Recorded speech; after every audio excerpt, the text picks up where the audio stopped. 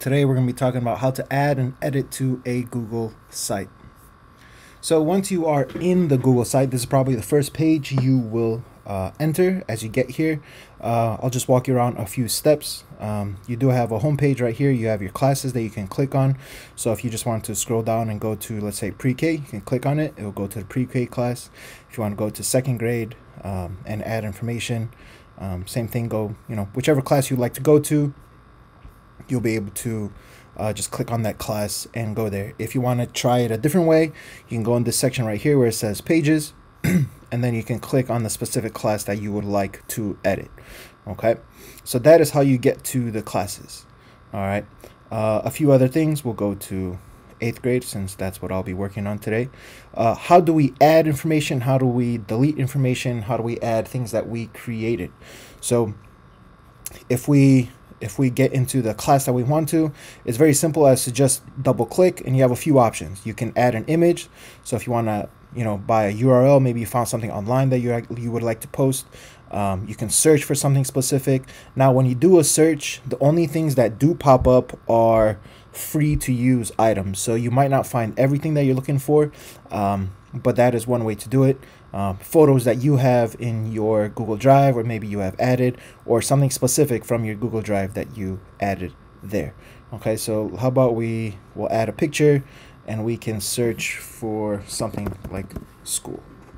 So you'll find a lot of information. So how about we just use this picture right here? We'll click on the word that says insert, and then it'll add a picture.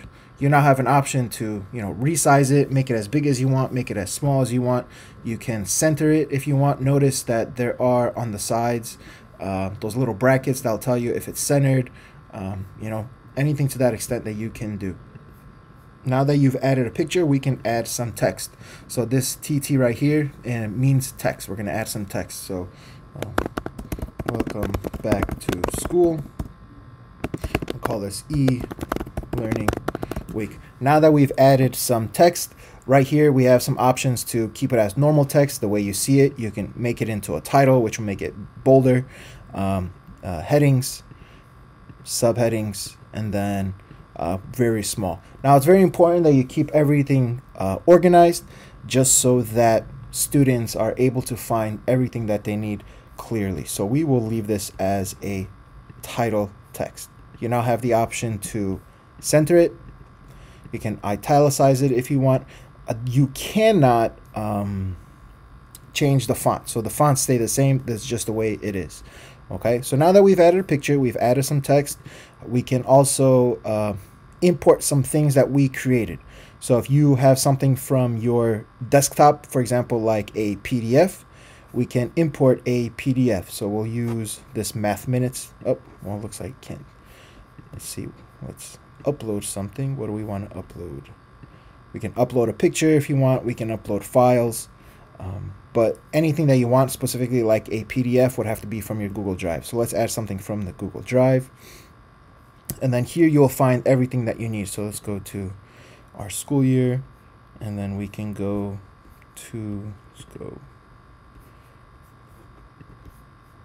go to the Constitution. Let's add something from here. So I have some documents in here that I can add for the students, and I'm going to add this PDF. So now I've added this PDF for the students to see, and then they have this right here for them. I can resize it if I want, make it smaller, make it bigger. It is scrollable for the students, so you'll see this little section right here. As soon as it pops up, that will be their scrollable section so that they can see everything.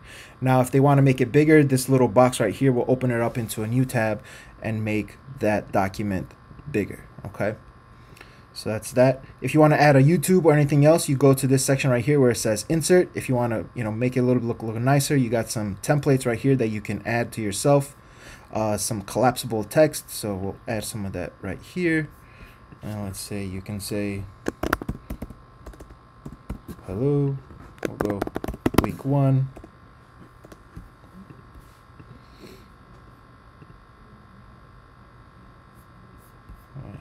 More collapsible text. We got hello, week 1. You can do hello, week 2. and then you can, add yourself some information that way.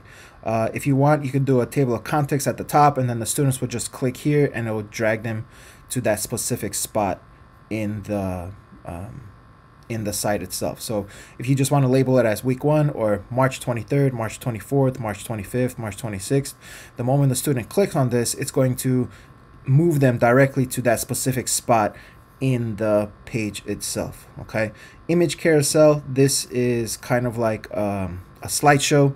So if you have multiple pictures you want to put in, you can do that as well.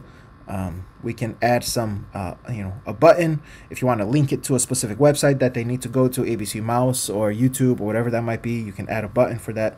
A divider just creates a little section, division between this section and this section here. Inserting a YouTube video, a calendar, you can add a calendar from, let's say, your class. So I'm going to add the calendar from my Google Classroom, and then students will be able to see this here, and they'll be able to click on certain sections. Documents, so if you created a document for the student to see, I'll add in a document. So we'll do this e-learning document right here. We'll add it in right here. These are the things that you'll see on 5th, 6th, 7th, and 8th grade. And anything that you edit on this specific document will automatically publish to the website. So once you make a Google Doc, you don't have to edit this again. It just updates itself. Okay, let's add, you can add a Google slide.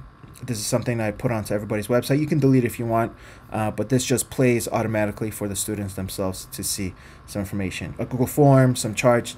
So anything that you want to add here, you can do this. Now, one thing that I would suggest nobody do, please do not switch the themes, because this switches the theme for the entire website. So if you click or change it, it's going to change it for the entire website. Some other information, once you are done or once you have changed anything on the website, please do not forget to hit the button that says publish, because if you do not hit publish, it will not update to the live website. So we'll hit publish, and then it'll bring you to a page like this.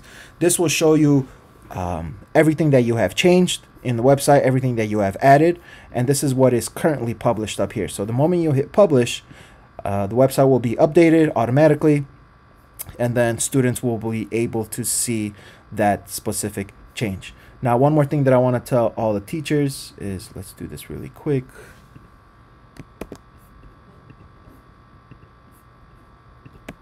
So one thing that I want to tell all the teachers is, we'll go to, I've spoken with some of these teachers already to get this information up and rolling. So if you do not give sharing capabilities to students, this is what they will see.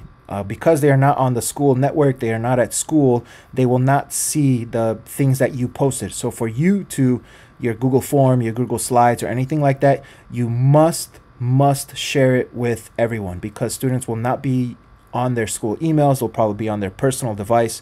So for this to show up, what you need to do is, in your Google Drive or a document that you created, let's open up a document that we created. So in this document that you created, your Google slide or whatever it might be, you must go to this button right here that says share.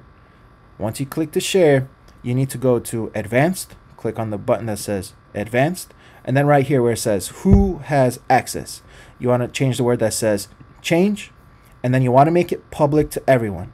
The reason we want to make it public is because they will not be on their personal email devices.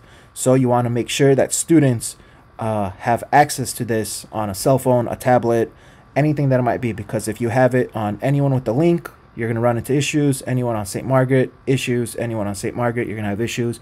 And if you keep it off, again, you're going to have issues. When it says access, anyone, no sign-in required, that's basically what you're telling them.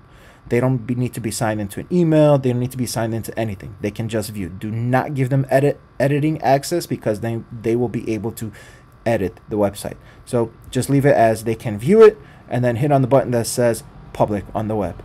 All right, I hope this helps. Thank you, and have a great day.